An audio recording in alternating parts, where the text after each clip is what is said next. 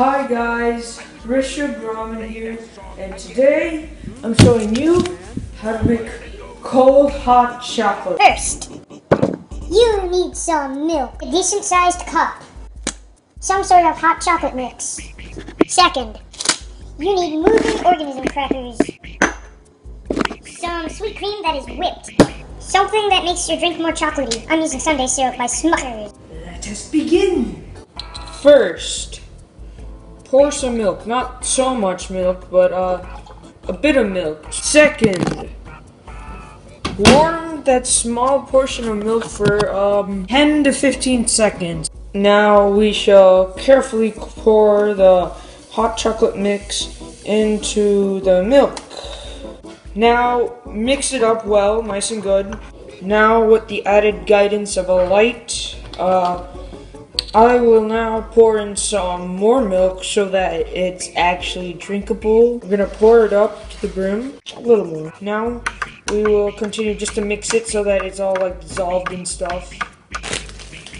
We finished the hot chocolate, but we're not done yet. Now, I shall now proceed to cut these moving living organism crackers. Ah!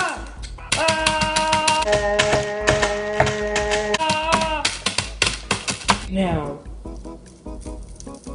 a few drops of lemon juice. Put some of the moving, living, well not so living, organism crackers into the hot chocolate. Now, put in some of the chocolate just to make it chocolatier.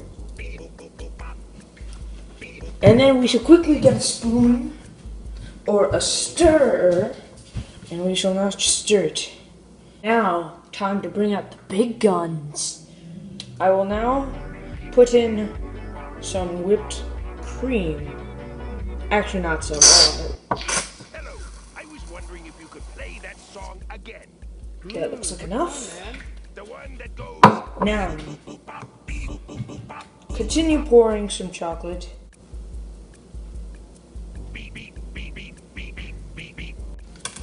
Continue off with sprinkling some graham crackers.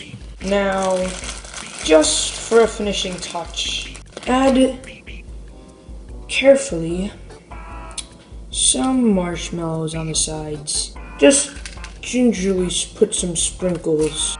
And finally, you need a straw. I hope you enjoyed this video on how to make cold, hot chocolate.